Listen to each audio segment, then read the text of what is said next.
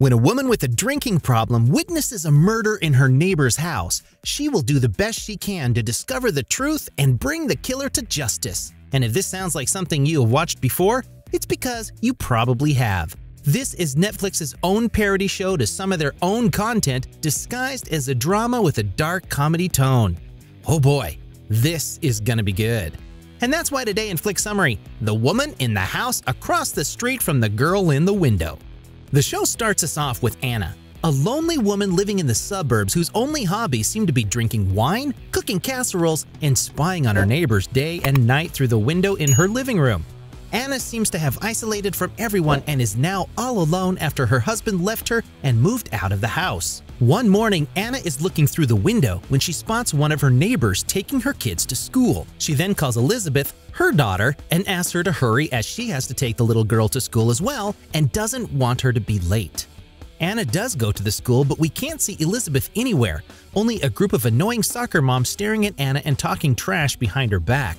'Cause you know, she had gone all the way to the school in a bathrobe and pajamas. That night, Anna is getting ready for a date with a guy she's never met before, but as she is about to leave, she goes to Elizabeth's room and asks her for a kiss, which the little girl doesn't agree to because, well, I can't.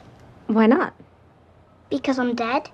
This obviously changes Anna's mood, who decides not to go on her date anymore and simply takes a bath to relax and then falls asleep in her couch after drinking quite a lot of wine. There's also some weird noise coming from the attic, but we won't learn much about it until the very last episode of the show. The next morning, Anna wakes up to her new neighbor, Neil, knocking on her door to give her some flowers that he found on Anna's front. They engage in a really brief conversation, and our wine lover immediately falls in love with the guy she just met 1 minute ago. Anna leaves the house to go visit her daughter's grave, and when she returns, Emma, Neil's daughter, is waiting at her door. The little girl wanted to sell her some cookies, and Anna is happy to buy some. But seeing as Emma lives only with her dad, and her mother had died some time ago, she relates to the family and offers to bring the little girl and her father some casserole. During the afternoon, Anna finishes the meal, and as she's walking across the street to deliver the food, rain starts pouring and Anna faints, dropping the casserole. Yeah, she's got some weird but real phobia called ombraphobia.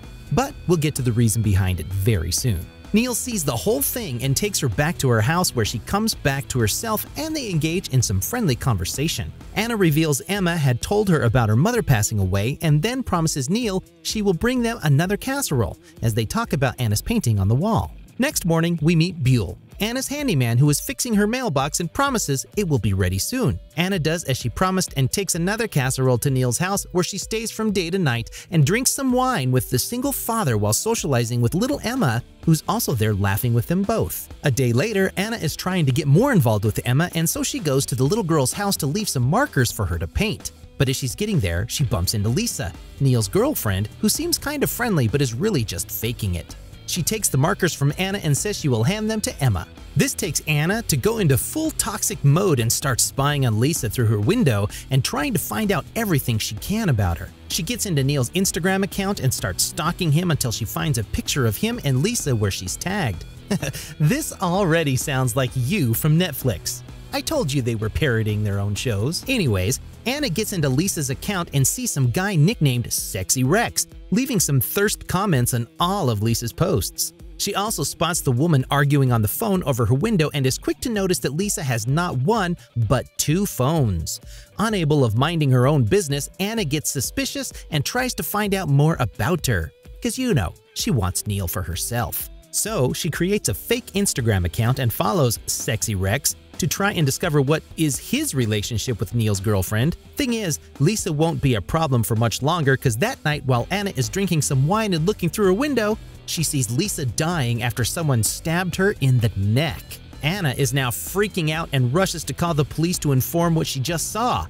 But seeing as it will take some time for them to arrive, she walks out from her house and attempts to get to Neil's place to help Lisa in any way she can. Unfortunately, that night was raining, and so Anna couldn't get past the middle of the street. She faints, and someone we can't see takes her to her house, where she rests until the police arrives and knocks up on her door. Anna is confronted by the officers, who tell them she must have imagined the whole thing after they spot a bottle of wine in the coffee table. You see, when the police talked to Neil and told him about what Anna had seen, he told them Lisa had left the house earlier that night because she was getting late for her flight to Seattle, where she worked as a flight attendant. Anna, however, is certain of what she saw and is not willing to let go of this case. In fact, she gets so obsessed that the morning after she confronts Neil and asks for an explanation. Neil calms Anna down, telling her that he had texted Lisa the day before and there was no way she was dead. This, however, doesn't do anything for Anna, who still suspects Neil and grabs his phone to see if the conversation was real. When she reads the text on Neil's phone, everything seems to be in order, but there's still doubt in Anna's heart. So, when Neil leaves the house with Emma that day to run some errands, Anna breaks into his place to look for some evidence that helps her prove what she had witnessed. She does find Lisa's earring on the floor, but that's pretty much it.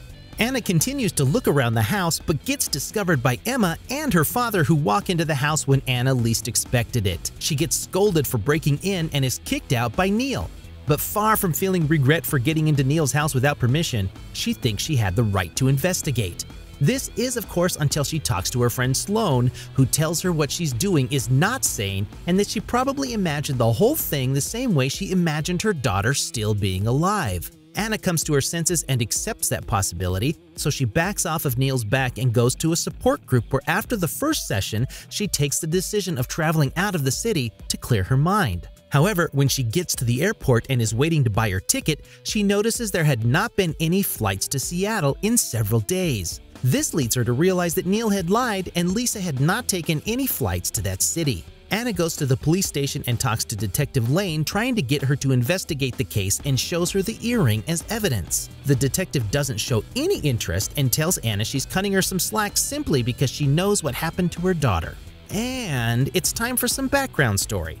So here it goes. Anna's ex-husband Douglas, who is now also her therapist, works as a forensic psychiatrist for the FBI, specialized in serial killers. One day, Anna asked her husband to take her daughter with him to work, as it was Take Your Kid to Work Day. Being that Anna worked from home as an artist, she couldn't think of a better idea than to suggest Elizabeth to go with her father to a place where she would be surrounded by serial killers. They go to the prison, and Elizabeth's father takes her to a room where they meet with a murderer who had not only killed 30 people, but also ate them all. Douglas gets called out of the room by the prison's warden, and as he's leaving to discuss some urgent matter, the door behind him closes and locks, leaving Elizabeth all alone with the serial killer whom authorities had nicknamed Massacre Mike. The deranged psycho kills the little girl and eats her before her father or the authorities could do anything to stop him. And remember Anna's phobia of the rain? Well, it turns out it was raining the day her daughter died. Anyways, back to the present. Anna is now more determined to investigate Lisa's death, and she uses her ex-husband's ID number to call the FBI records and run some background check on both Lisa and her apparent lover Rex. They promise to call her back with information, and she thanks them before going back to drinking wine, as she does every night. The next morning, Anna continues to investigate, but this time is trying to find proof that Neil was in fact responsible for killing Lisa. So she goes online and surfs the internet, where she discovers Neil had actually been a suspect in his wife's death. Not only that, but as she investigates further, she also learns that only a few days after that event, Emma's teacher also died. And I don't mean die in a peaceful way of natural causes, I mean die as in she fell off a lighthouse during a school trip where Neil was also present. Anna is now more confident that Neil is behind all of this, and her suspicions intensify when she spots him dragging a duffel bag to his car that day during the night. She thinks he might be disposing of Lisa's body, so she gets into her car and follows him to an alley where she sees Neil getting the duffel back off of the car and close to the garbage. But before she can do anything, Neil spots Anna and they get into an argument that ends up with Anna opening the duffel bag and discovering that there was a body inside, but not a human one. Turns out Neil had found a way to cope with his wife's death by becoming a ventriloquist. So he carried a puppet with him to perform at a bar located right in the sketchy alley. Anna apologizes and gets back home. But when she is about to open the door, the FBI calls her back to warn her about Rex, who conveniently shows up just at the exact moment to cover Anna's mouth and force her inside the house. Rex threatens Anna, but as soon as she realizes he might have some answers to what happened to Lisa, she calms down and they start talking. Here we learn that Lisa was a hustler working alongside with Rex to rip off rich guys, and Neil was set to be his latest victim. Rex thinks Lisa disappeared with all the money and left Rex without his cut. Anna tells Rex she saw Lisa getting killed, but he doesn't believe her. So when he is finally getting ready to leave the house, Anna seduces him somehow and they end up sleeping together. As this is happening, a dog is barking at Lisa's body, which confirms she had indeed been killed and none of what happened during the night of the events had been Anna's imagination. The next morning, the police show up at Anna's place and they storm in, arresting Rex for Lisa's murder. They somehow knew he was there and also came to the conclusion that Rex was the killer based on a voice message he had left to Lisa where he threatened her life. However, he goes free once the police discover the alleged murder weapon, which just so happens to be one of Anna's oil painting palettes. She gets taken to a holding cell but makes bail the next morning thanks to her friend Sloane. Anna returns home and at night she starts having hallucinations once again. She calls her ex-husband/therapist to tell him she might have been actually responsible for killing Lisa since she sees some blood coming from her attic and thinks that's Lisa's body. He calms her down and encourages her to go up to the attic and face her fears. She does as he says, and when she goes up, she discovers it wasn't blood leaking off the attic, but just red paint. However, while there, she also discovers something sinister. Remember the noises coming from the attic? Well, as it would seem, Buell had been living there for God knows how long. Douglas tells Anna Buell was his first patient and had been declared criminally insane, but was released after he rehabilitated him and gave him another chance, getting him a job fixing Anna's mailbox, which, if you haven't noticed, hasn't been fixed in 3 years. Now, what did Buell do? Well, he killed his entire family with a claw hammer. Anna then sees Buell walking with a hammer towards Neil's house and panics at the thought of him harming Emma. So she plucks up some courage and runs through the rain up to Neil's house where she sees Buell wounded in the floor and discovers it wasn't the father behind all the killing, but Emma, who was the psycho all along. Listen, if you watch Netflix The Woman in the Window, you had to see this coming. This parody of a show literally copies the ending from that movie.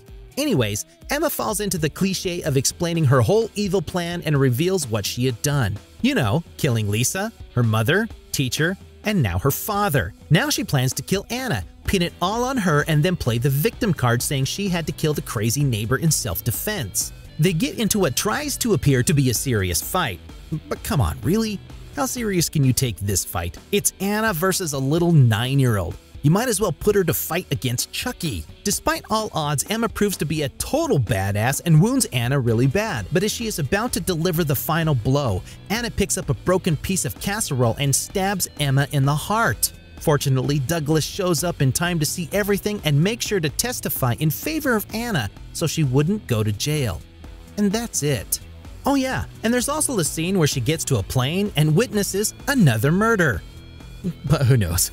With this show, you really can't take anything seriously. I mean, it was entertaining, I'll give you that, but there are so many things here that make no sense.